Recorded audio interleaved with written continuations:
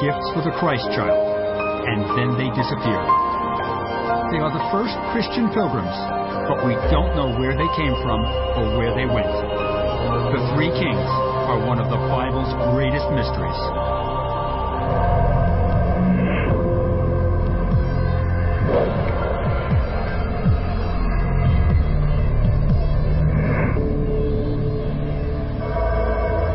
Cologne Cathedral is the largest Gothic building in Northern Europe, and it was built for just one purpose: to house the bones of the three kings.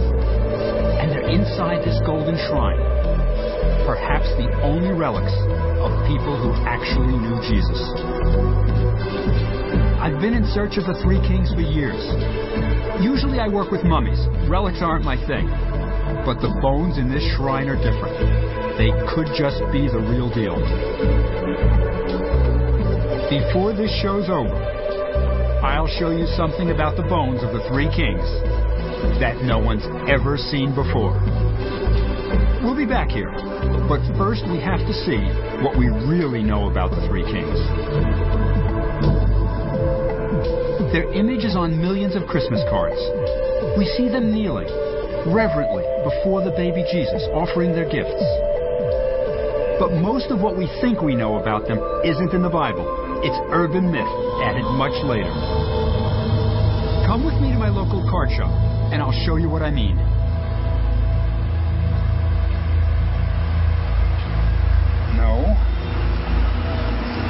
No, won't do. Here, look at this one. Yeah, this will be good. What's on the card that's not in the Bible? The crowns. The Bible doesn't say they were kings. That was added later. And the comet. Most astronomers agree the kings weren't following a comet. They weren't even following a star. But we'll talk about that later. Let's keep going.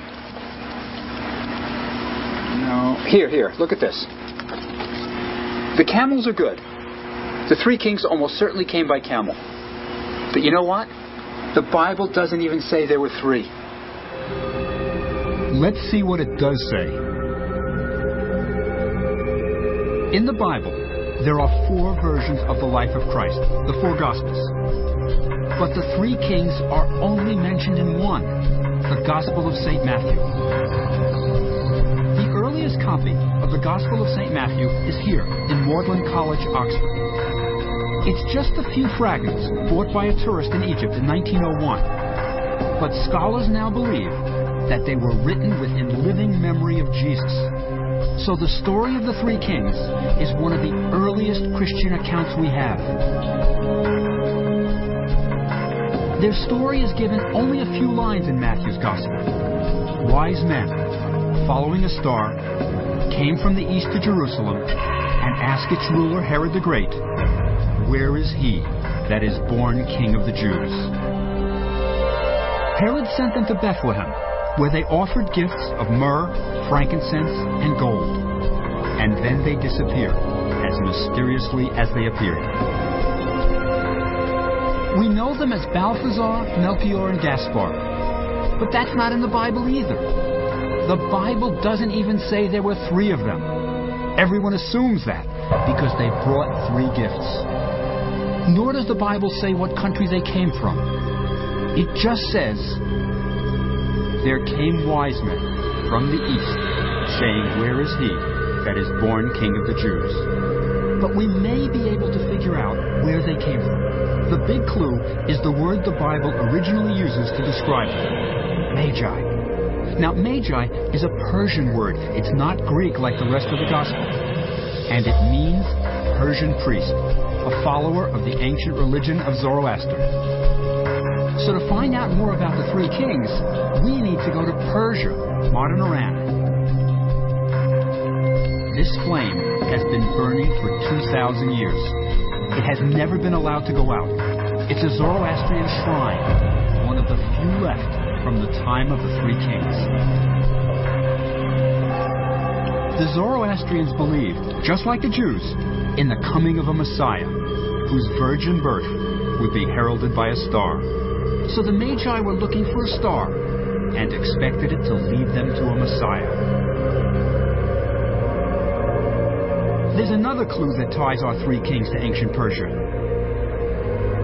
This 6th century mural in Ravenna, Italy, is one of the earliest examples of Christian art, and it shows the three kings. See what they're wearing? Pointed hats, tunics, and trousers. That's another clue. Remember it. You'll see it again. This is ancient Persia's most famous archaeological site, the palace complex of Persepolis. It's ruined, but it gives us one more clue to the origin of the three kings. And that clue is here, on the great east staircase leading to the heart of the palace. Here the Persians depicted the different people within their empire. But what I'm after is up here, the Parthians.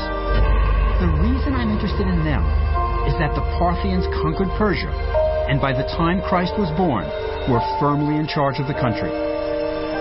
See what they're wearing? Trousers. No one wore trousers in the ancient Middle East except the Parthians. So if the three kings were from Persia, this is how they would have dressed, in tunics, trousers, and pointed hats, just like the depiction of the three kings in Ravenna. So we can make an educated guess that the three kings came from Persia. Now let's figure out when they visited the infant Jesus. To figure that out, we need to know when Jesus was born. So what year was Jesus born? It's not what you think, and it's all the fault of a monk named Dionysius. He was asked to construct a new Christian calendar to replace the Roman pagan one. Dionysius, a good Christian, decided to start his new calendar with the birth of Christ. He thought he knew when Christ was born, but unfortunately, Dionysius was a lousy mathematician and made mistakes. He based his calculations on the number of years each Roman emperor reigned. Now, here's a standard list of the Roman emperors, kind of like what Dionysius could have used. Now remember, he's counting back from emperor to emperor to emperor, adding up their reigns to get to the birth of Christ. Now the problem occurs right here with Augustus. It's during his reign that Christ is born. Now look at the years he reigned. 31 BC to 14 AD. Remember that. Now I'm just going to turn the page. Same Augustus, but look at the dates. 27 BC to 14 AD. We've lost 4 years. How did that happen? Well, during the first 4 years of his reign, Augustus ruled under his given name, Octavian. And Dionysius, when he was doing his calculations, forgot those 4 years. So his calendar is 4 years off. But he made another major error. He forgot the year 0. Now, think about it. Remember our millennium? We went from the year 1999 to the year 2000. And the next year was 2001. Now, when Dionysius did his calculations, he went from the year 1 BC, before Christ, to 1 AD, the year after the birth of Christ. He should have had the year 0, but he forgot it. So his calculation is now 5 years off. And we've been living with that mistake ever since. That means our millennium celebration in 2000 should have been in 1995. We missed it. And Jesus was born around 5 or 6 BC. Okay, now we've got the correct year. But what about the actual day Jesus was born? By the time Dionysius was writing his calendar, the exact date had been long forgotten. So the church adopted a convenient Roman midwinter celebration, the birth of the sun god Sol Invictus, that fell on December 25th. It has nothing to do with the actual birth date of Jesus, but that's why we celebrate Christmas on December 25th. So how do we figure out the real date of Jesus' birth? If we want to calculate Jesus' actual birth date, we have to go back to our three kings, who sometime around 5 or 6 BC were following a star. We need to find out when there was a star that behaved like the Star of Bethlehem. Remember what the Bible says? Our 3 wise men from the east saw the star announcing Christ's birth that led them to Herod's court in Jerusalem. Now, if we can find out when, around 5 or 6 BC, such a star appeared, we can pinpoint Jesus' birthday. The Bible tells us this star wasn't visible to them all the time. It reappears as they leave Jerusalem and head south the few miles to Bethlehem. And lo, the star went before them till it came and stood over where the young child was. So the star we're looking for leads the 3 kings from ancient Persia to Jerusalem, then disappears, only to reappear again in the south, leading them to Bethlehem. What kind of star could do that?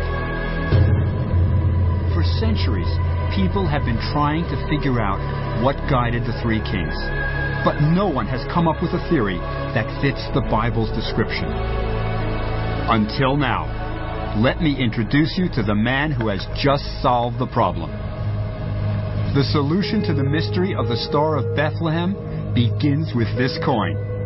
It's Roman and shows a ram looking back at a star, and started Professor Michael Molnar, he's the one on the right, an astronomer at Rutgers University, on the trail of the 3 kings. Now, Professor Molnar is not only a professional astronomer, but also an expert on ancient astrology, the idea that the position of the stars and planets above influence human activity below. Molnar knew that ancient astrologers associated the sign of Aries the ram with Judea.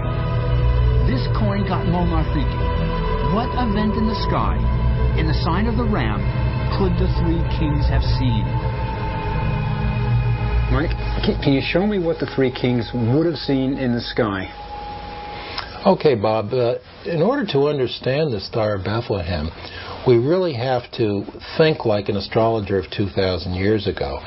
And that is, what I'm going to show you, we modern astronomers and even the astrologers wouldn't recognize this as being so important. That's what's really key to this.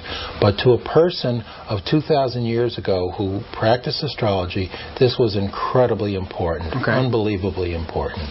This program takes us back in time.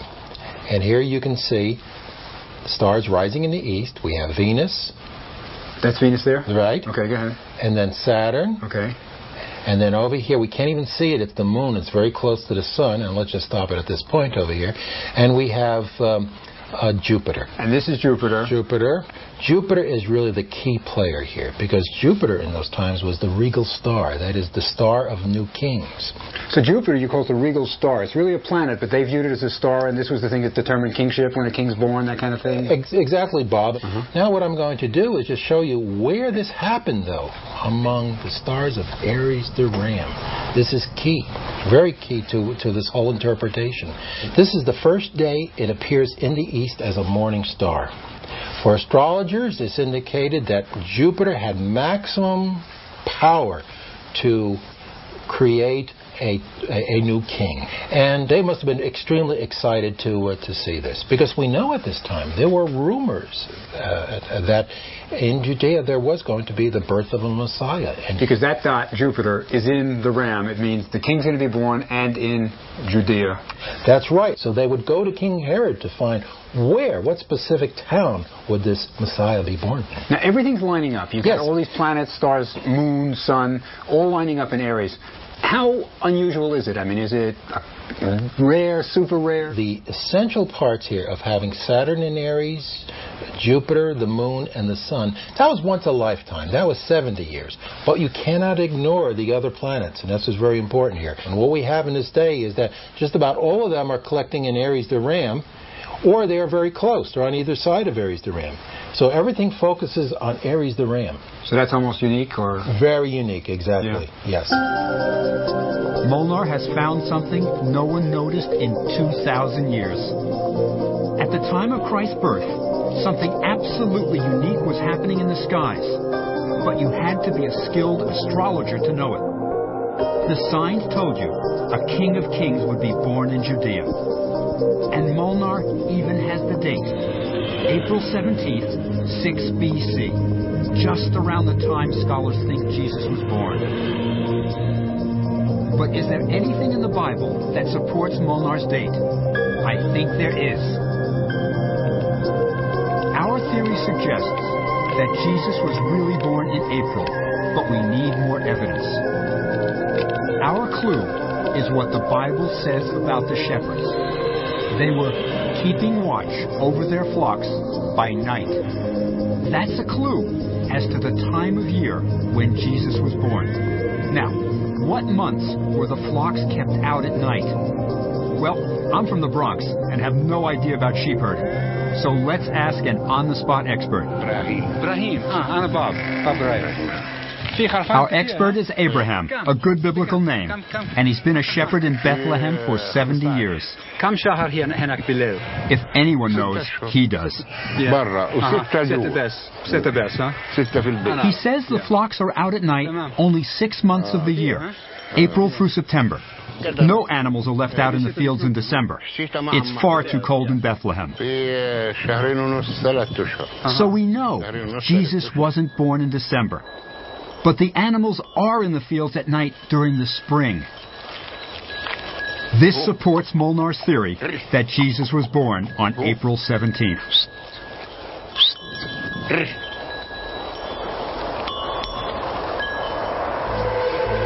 Molnar believes that the three kings, watching the sky in the east, would have seen these signs and then set out for the long journey to Jerusalem to greet the new King of the Jews.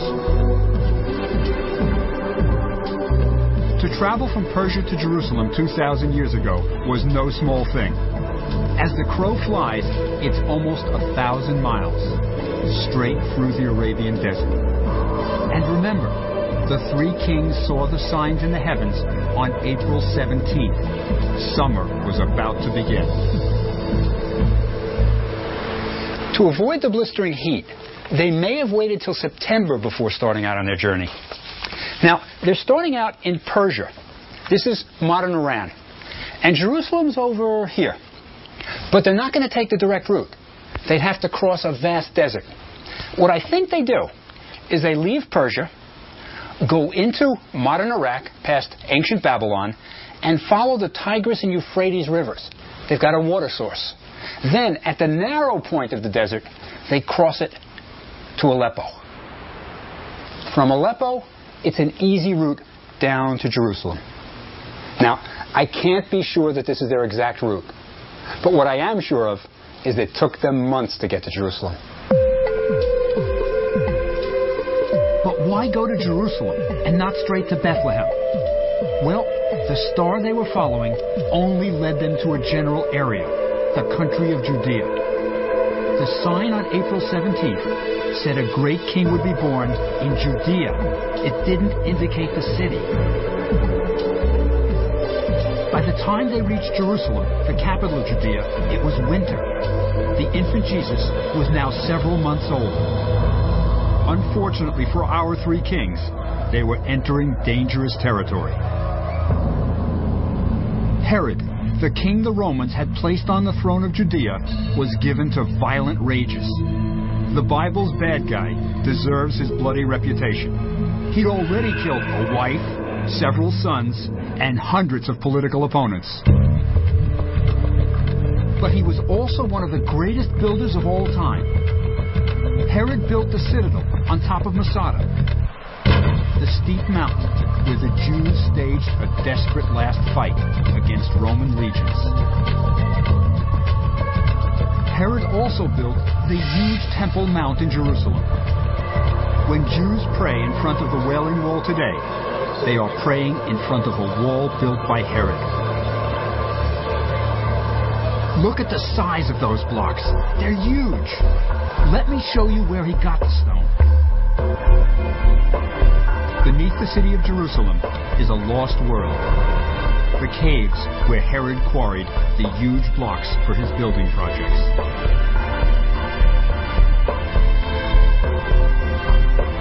Once, hundreds of masons worked by the light of oil lamps, cutting the blocks for the Wailing Wall and the second temple that it enclosed.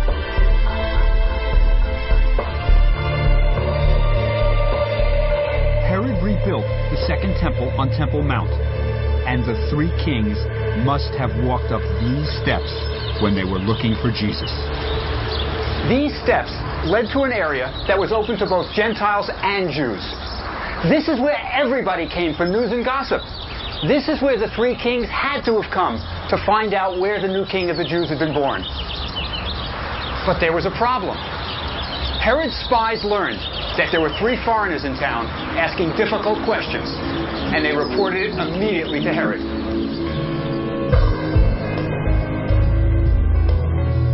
In the fall of 6 BC, when the three kings were in Jerusalem, Herod was not a happy camper. He had all kinds of ailments and was in constant pain. For relief, his royal galley rowed him across the Dead Sea to the therapeutic baths at Zara Springs in present-day Jordan.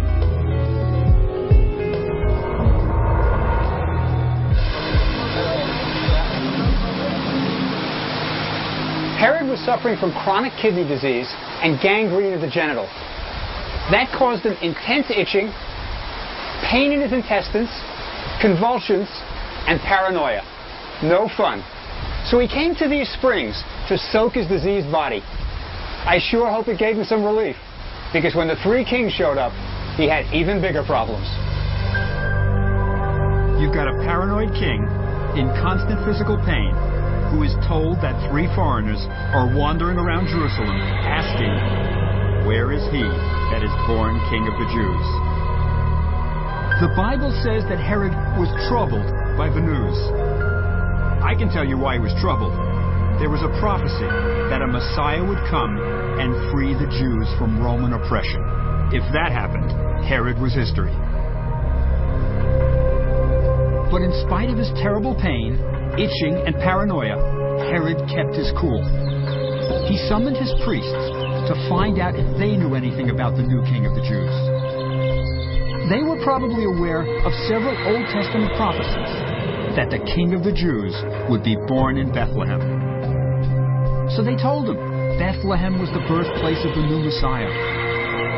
On a December evening, 2,000 years ago, Herod held his meeting with the three kings here in his headquarters in Jerusalem. The Bible tells us it was in secret. You see, Herod didn't want everybody knowing there was a new king of the Jews born who could replace him. So he sent the three kings off to Bethlehem, and he said, "When you find him, send me word so that I can come and worship him too." Herod wasn't about to worship the new king, but he knew that if he sent his soldiers, the child would be hidden. Herod was using the three kings for his own devious purposes. Probably worried by Herod's violent rages, the three kings left immediately, traveling at night through the streets of what is now the Armenian section of Jerusalem.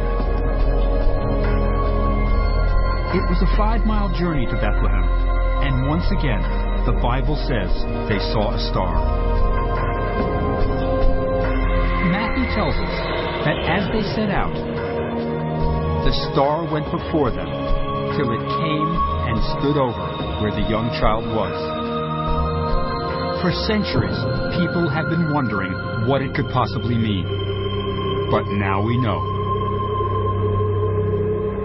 Remember, it was a unique astrological configuration of the heavens that led the three kings to Jerusalem in the first place? And now, a star seems to be doing something impossible again, guiding them to Bethlehem. What could it be? Let's ask our expert, Professor Molnar. So, Mike, we've got the three kings to Jerusalem. You have any idea what they're following when they go from Jerusalem to Bethlehem?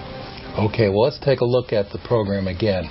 And let's watch the motion of Jupiter from April 17, 6 BC, when it was in the east, to later this year, towards December. We're now going to speed up time.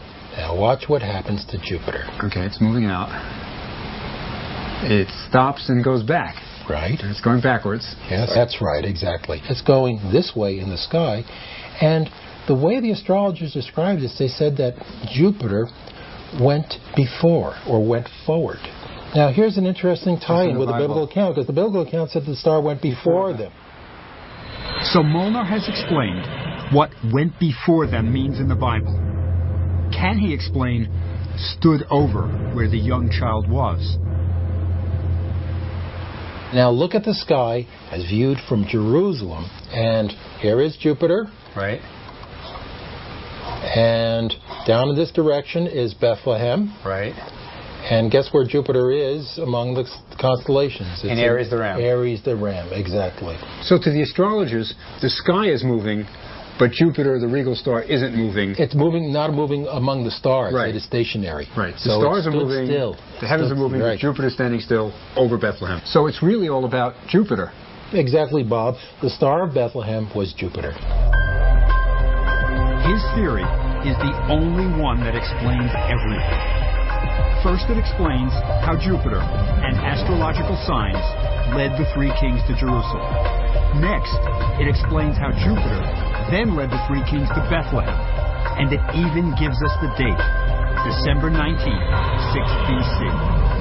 Molnar's knowledge of ancient astrology has solved a 2,000-year-old mystery. Incredible.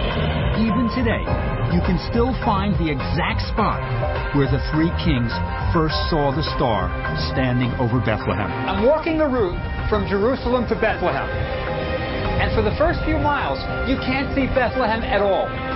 Then you come over this hill, and there it is. This is where the three kings saw the star guiding them to their goal, Bethlehem. So the star got them to Bethlehem on December 19th, 6 BC. That means Jesus was already 8 months old. But where did they find the Holy Family? Not in an inn. Probably in a house not very different from this one. ماريا اهلا اهلا بيك ممكن اشوفك شكرا بيت قديم ها تمام هناك ها.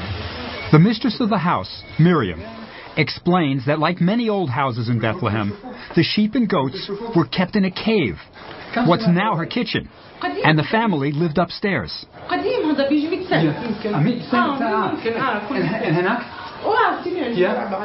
The Bible tells us that when Joseph and Mary got to Bethlehem, the houses were full. Not an inn. That's a mistranslation. There were no inns or hotels as we know them in the time of Jesus. They were offered the only space available in Bethlehem, the cave downstairs where the animals were kept. That's why Mary put Jesus in the manger, a trough used to feed the animals.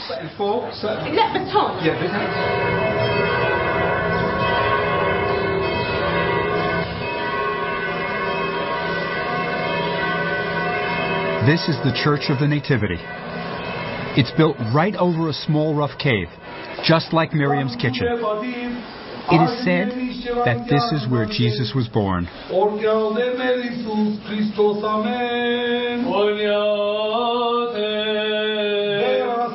No one can be sure that this is the exact spot, but only 160 years after Jesus died, this was recognized as his birthplace.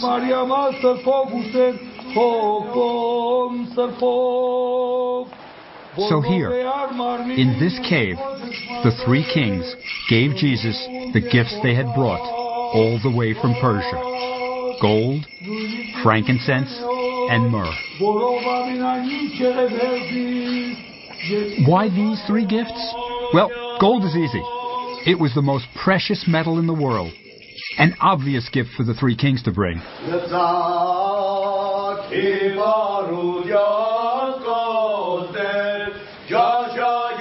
But why frankincense and myrrh? They're just tree sap. I'll tell you why.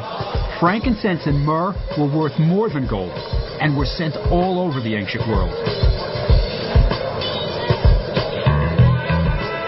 Today, people still come to the Cairo Spice Bazaar to buy frankincense and myrrh for digestive problems. But that's not why the three kings valued them. In ancient Egypt, incense made from frankincense and myrrh was called what the gods smell. Even today, in the Church of the Nativity, clouds of frankincense and myrrh rise up to the heavens.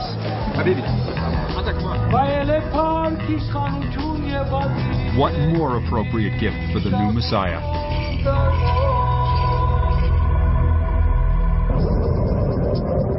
So the real story of the three kings forces us to change our idea of the Nativity. Jesus wasn't born in an inn.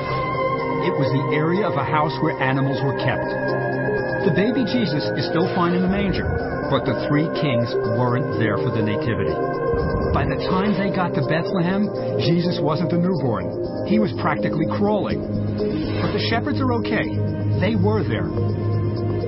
We also have to give up the idea that the nativity scene took place on December 25th.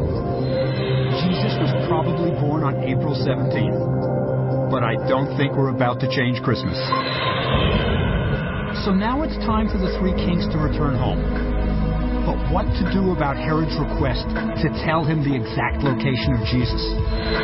The Bible tells us something very interesting happened now.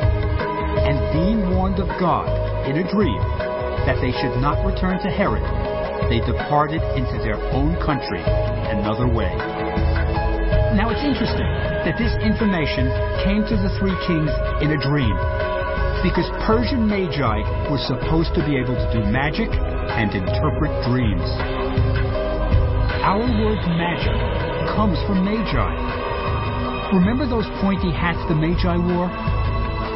That's the origin of our wizard's hat, from Merlin to Harry Potter. Dreams would have been right up the Three Kings' alley. Magi were famous in the ancient world for interpreting dreams. The three kings may have even had a dream book. One where if you had a dream, you could look it up and see what it meant. Now, I wish I had a Magi dream book to show you, but I don't. None have survived. But I've got an Egyptian one, and I think it'll give us a good idea of what was involved. Let me show you how it worked. Let's say you had a dream about sailing in a boat. You'd look it up in this column. And here it is, sailing in a boat. Then you'd go to this column to see what it means. And it's good. It says, soon you'll be with your friends. Now, as Magi, the three kings were very skilled in dream interpretation. So when the dream came from God, they knew to listen to it, and they knew what it meant. The more clues we piece together about the three kings, the more the Bible story makes sense. Think about it. In the Bible, the three kings are guided by their knowledge of the heavens and dream interpretation. Just the skills we know the Magi were trained in. So thanks to the dream, the three kings returned home another way, without letting Herod know where Jesus was.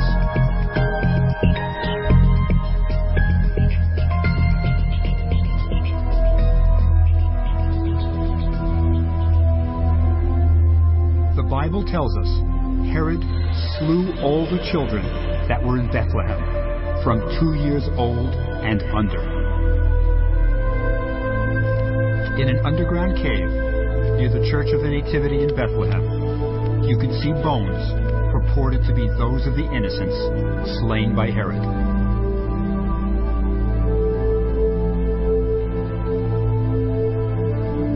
Now, why include children up to the age of 2? If the three kings had reached Jesus shortly after his birth, as we've all been taught to believe, there would be no need to kill children as old as 2 years. Every baby under 6 months of age would do. But Molnar's theory shows us that the three kings didn't reach Jesus until he was over 8 months old. Besides, Herod didn't know exactly when he was born. So killing all 2-year-olds was just the kind of ruthless behavior we might expect of him. It's a very moving place, but we really don't know how old these bones are. If you look closely at them, you can see that many are adults. The long bones and crania are far too large and developed for young children. So how did Jesus escape? Joseph and Mary, warned of Herod's savage plan, fled into Egypt. They might even have taken Jesus, who was a toddler by now, to visit the pyramids and Sphinx. To this day, pilgrims visit a tree near Cairo that they believe marks the spot where the Holy Family stopped to rest. And there's a story that backs this up.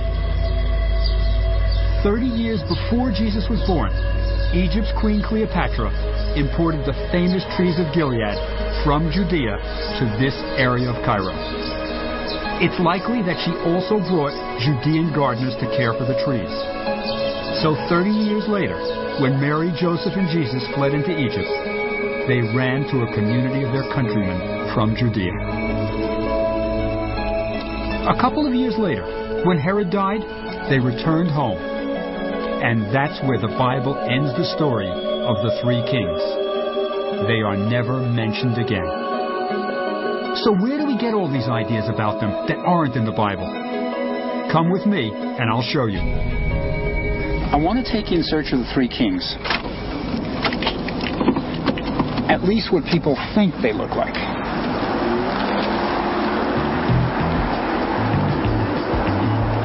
When I was a kid growing up in the Bronx, they used to have fabulous Christmas lights in the Italian neighborhoods.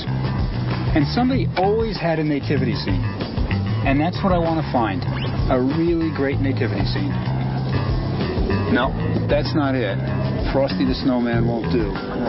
No. Santa Claus won't do either. Great lights, but just not a nativity scene yet. No. Pretty, but no. Not yet, but this is the right neighborhood. We're going to find something. Just stop for the stop sign. I don't get killed here looking for the three kings.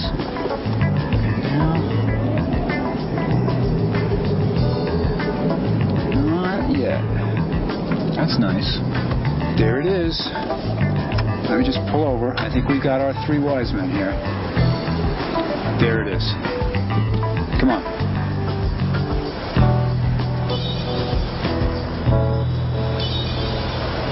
This is the kind of nativity scene I was looking for.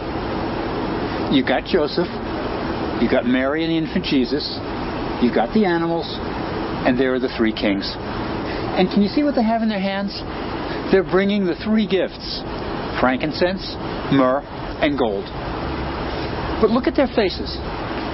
One's dark, the other one has a ruddy complexion, and the third one's fair. Now that's not in the Bible. That's a later tradition that the three kings came from different continents. But that's how people started to look at the three kings, in a way very different from the Bible. Let's look at our 6th century Ravenna mosaic. You remember, where we saw the three kings with pointy hats and trousers? Look closely at their faces. One has a white beard. He's old. One has a black beard. He's middle-aged. And the young one has no beard at all. So as early as the 6th century, there was a tradition that the three kings were of different ages. There's another tradition, that they were buried together. And you know, they might just still be together.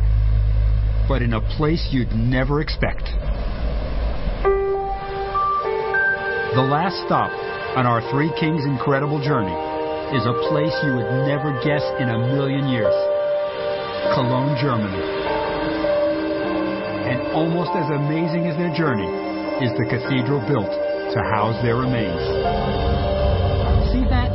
It's not the traditional cross. It's a star. The star the three kings followed.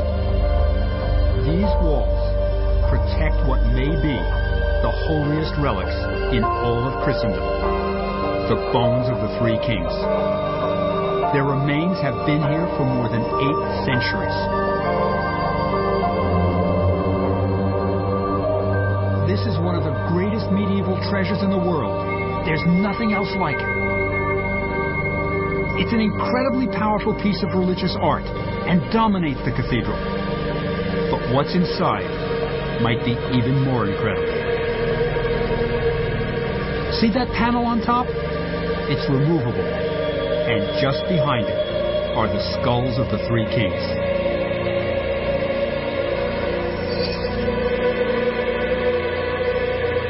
But are they really the skulls of the three kings? The problem is that during the Middle Ages, hundreds of fake relics, supposedly from the time of Christ, were produced. An inventory of the relics in cathedrals in Europe should convince anyone that the chances of the bones being the three kings are slim. Paris has the crown of thorns from the crucifixion of Jesus. Rome has Jesus' umbilical cord. Aachen had his swaddling of baby clothes. Trier his coat. And Bruges a capsule of his blood. And 3 separate towns in France alone claim to have the head of John the Baptist. But these are all medieval relics and appear only from the 8th century onwards. So if the bones in the cathedral are medieval, the chances are high that they're also fake.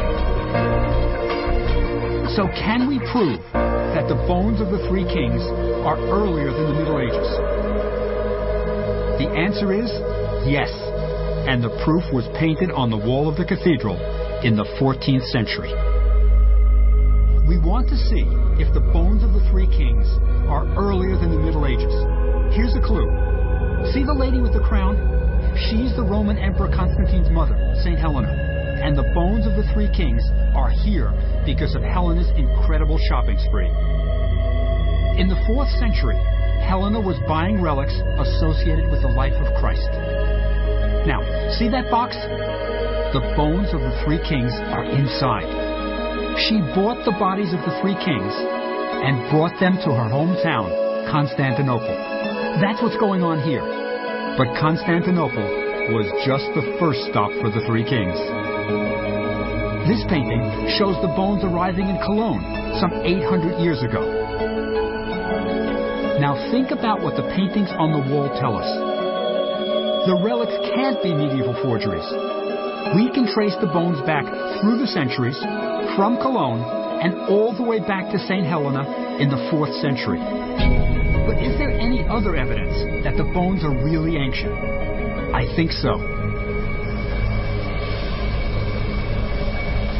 Our next clue is the textile found wrapped around the bones of the three kings. See the 2 tiny purple fragments?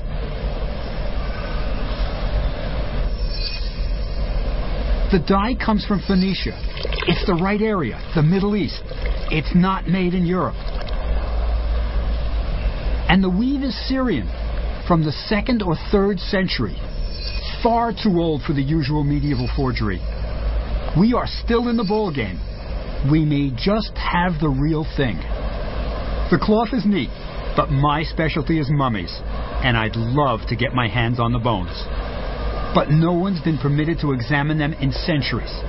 But I have plan B. I've got the only photo of the skulls behind the panel. Here we go, kid! Back up!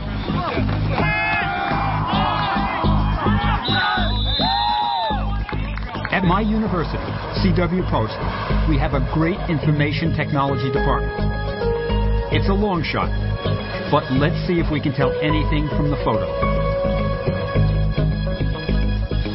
Hey, Tricia. Hi, Bob. How are you? Good. This is the disc. If you can pop it in and pull up the image, I'll show you what I need. Okay. I think it's pretty clear, so I think it'll work. Let me just show you. Okay, here's your image. Okay, now, well, this is the shrine, and in it are the bodies of the three kings, and what we're looking at is the back of the skulls. Now, what I'm interested in is just the skulls. Okay, just this area right here? Yeah, just the skulls. The crowns are good, too. How does That would be perfect. Now, can we see what that's what it's going to look like? Okay, this is what it will look like, cropped. Yeah, that'd be great. Now, can we blow that up and get a really good image, or will it be fuzzy, grainy? Yeah, you've got an excellent quality picture here, so we'll be able to blow that up quite nicely. Okay. You want to go ahead and print this? Yeah, please.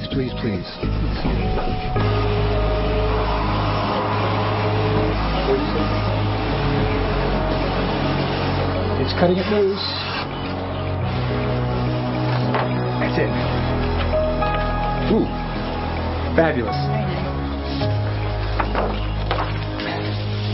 This is our photo. It is beautiful. I think we're going to be able to figure out something. But let me show you what I want to look at. These are the backs of the skulls of the three kings. Now, this area here is called a suture.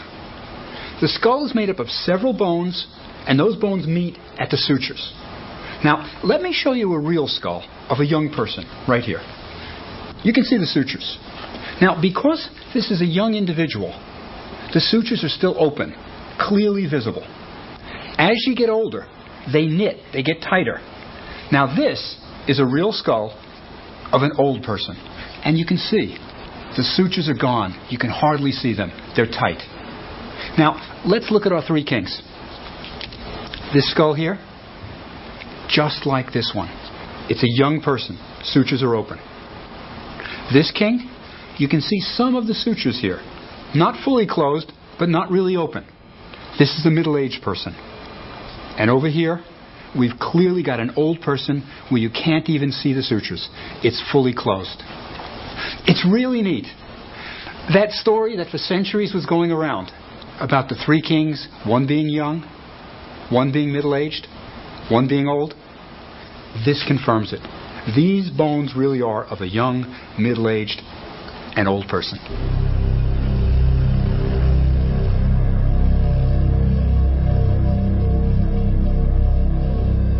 For me, the search for the three kings has been an amazing experience. Not my usual cup of tea, so I've had lots of surprises. The photo's not a smoking gun.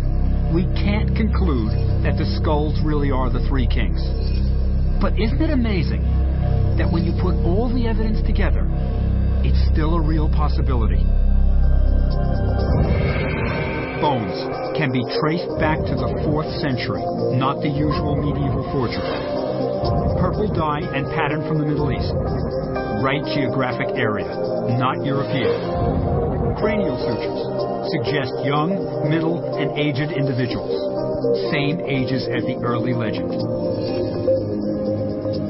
Conclusion? The bones could just be the real thing. This shrine may hold the holiest relics in all of Christendom. We owe a lot to the three wise men. The idea of Christmas gifts comes from our three kings. That's inside is a box. Every Christmas, friends gather at my place for a ritual we call the Christmas grab bag. What they don't know is that they owe this ritual to the three kings. Everyone brings a wrapped present and puts it in the grab bag. Then we all draw lots to see who picks first. Musical snowman ornament. Oh, wow. Book? Wow. Hey, little mummies. It's all wacky, and everyone has a good time. But the very idea of giving presents at Christmas comes from the three kings who brought frankincense, myrrh, and gold to the baby Jesus. But there's one more debt we owe to our Persian kings. Ancient Persians shook hands. This was never a Greek, Roman, Egyptian, or Hebrew custom. Other cultures saluted, bowed, hugged, kissed, or even raised their hats. But handshaking was a Persian gesture of friendship and honesty. So every time you shake someone's hand, think of the three kings and their incredible journey.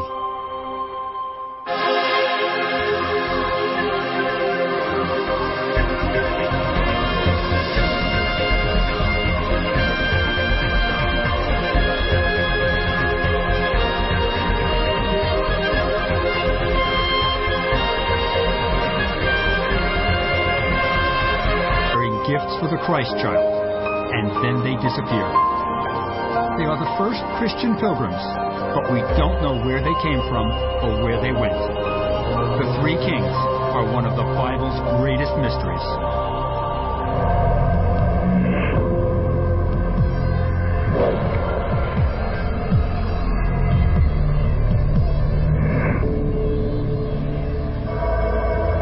Cologne Cathedral is the largest Gothic building in Northern Europe, and it was built for just one purpose: to house the bones of the three kings.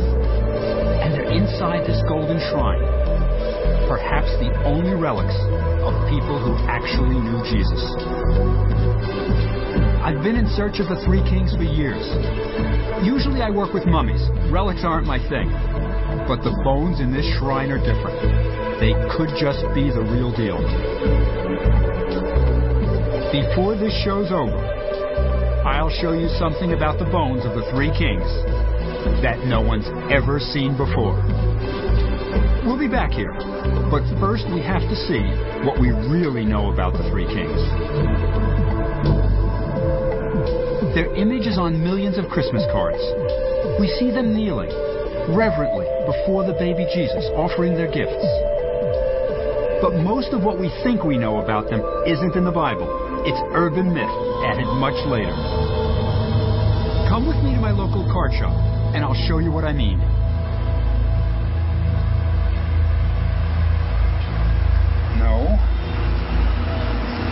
Nope, won't do.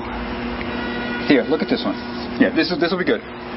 What's on the card that's not in the Bible? The crowns. The Bible doesn't say they were kings. That was added later. And the comet. Most astronomers agree the kings weren't following a comet. They weren't even following a star. But we'll talk about that later. Let's keep going. No. Here, look at this.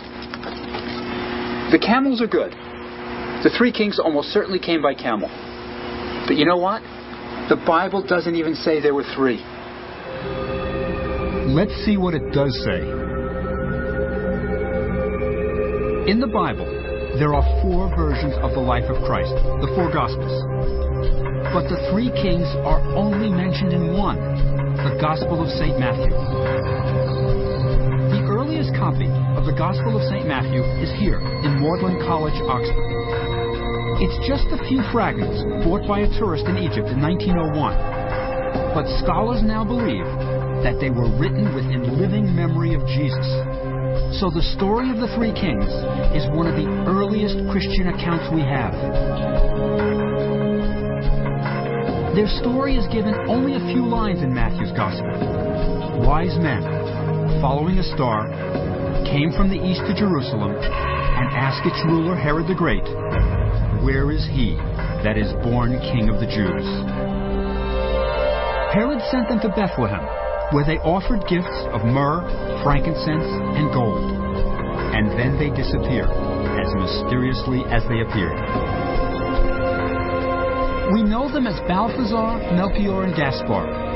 But that's not in the Bible either. The Bible doesn't even say there were 3 of them. Everyone assumes that, because they brought 3 gifts. Nor does the Bible say what country they came from. It just says, "There came wise men from the east, saying, 'Where is he that is born King of the Jews?'" But we may be able to figure out where they came from. The big clue is the word the Bible originally uses to describe them: Magi. Now, Magi is a Persian word. It's not Greek like the rest of the Gospel. And it means Persian priest, a follower of the ancient religion of Zoroaster. So to find out more about the three kings, we need to go to Persia, modern Iran. This flame has been burning for 2,000 years. It has never been allowed to go out.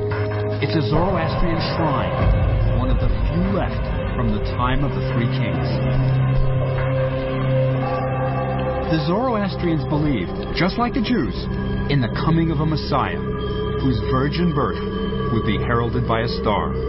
So the Magi were looking for a star and expected it to lead them to a Messiah. There's another clue that ties our three kings to ancient Persia. This 6th century mural in Ravenna, Italy, is one of the earliest examples of Christian art, and it shows the three kings. See what they're wearing? Pointed hats, tunics, and trousers. That's another clue. Remember it. You'll see it again.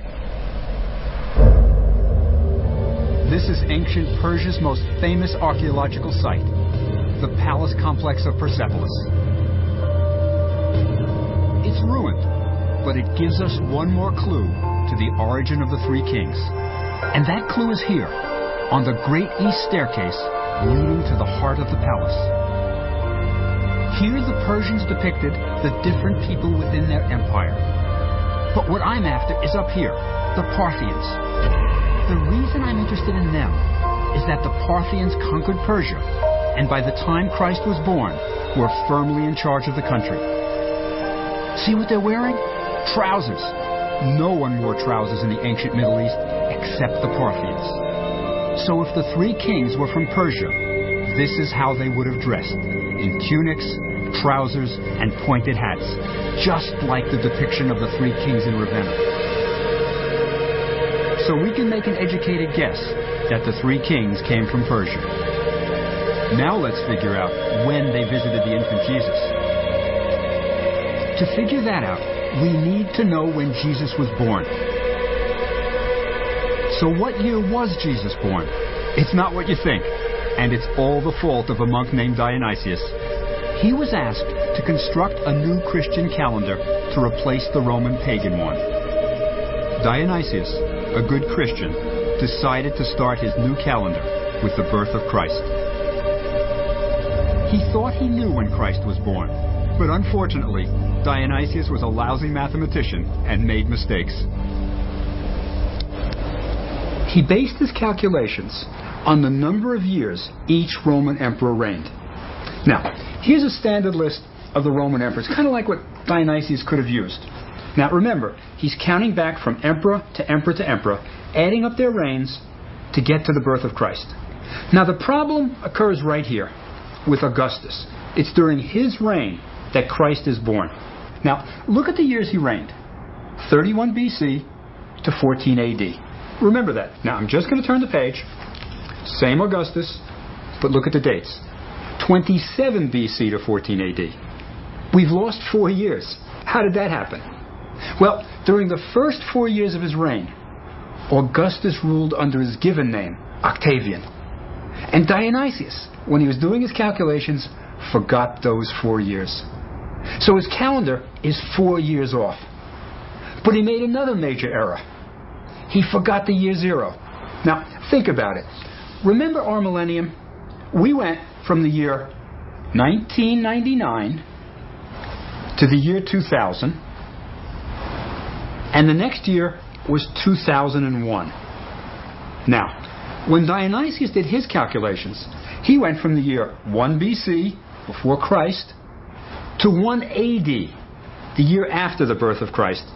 He should have had the year 0, but he forgot it. So his calculation is now 5 years off. And we've been living with that mistake ever since. That means our millennium celebration in 2000 should have been in 1995. We missed it. And Jesus was born around 5 or 6 BC. Okay, now we've got the correct year. But what about the actual day Jesus was born? By the time Dionysius was writing his calendar, the exact date had been long forgotten. So the church adopted a convenient Roman midwinter celebration, the birth of the sun god Sol Invictus, that fell on December 25th. It has nothing to do with the actual birth date of Jesus, but that's why we celebrate Christmas on December 25th. So how do we figure out the real date of Jesus' birth?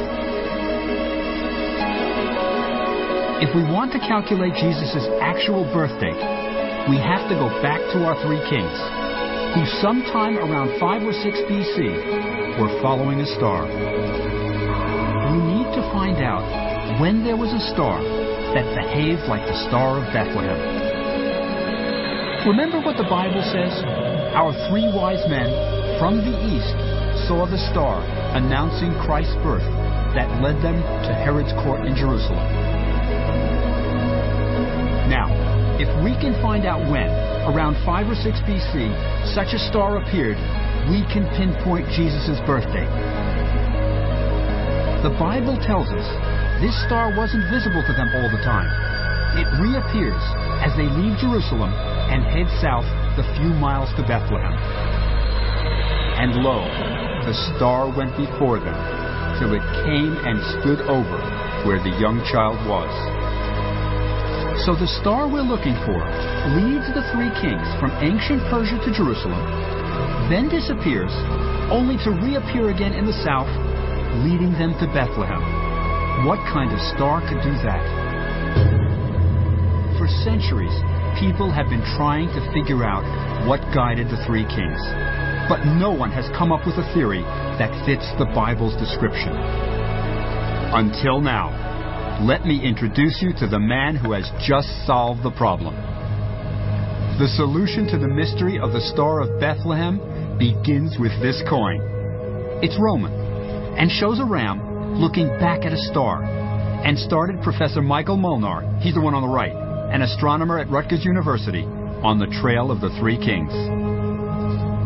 Now, Professor Molnar is not only a professional astronomer, but also an expert on ancient astrology. The idea that the position of the stars and planets above influence human activity below. Molnar knew that ancient astrologers associated the sign of Aries the ram with Judea. This coin got Molnar thinking, what event in the sky, in the sign of the ram, could the three kings have seen? Mike, can you show me what the three kings would have seen in the sky? Okay, Bob. In order to understand the Star of Bethlehem, we really have to think like an astrologer of 2,000 years ago. And that is what I'm going to show you. We modern astronomers and even the astrologers wouldn't recognize this as being so important. That's what's really key to this.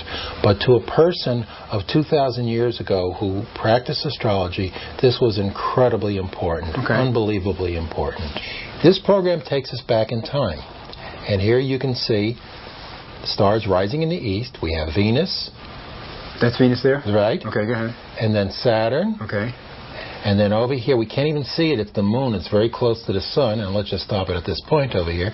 And we have Jupiter. And this is Jupiter.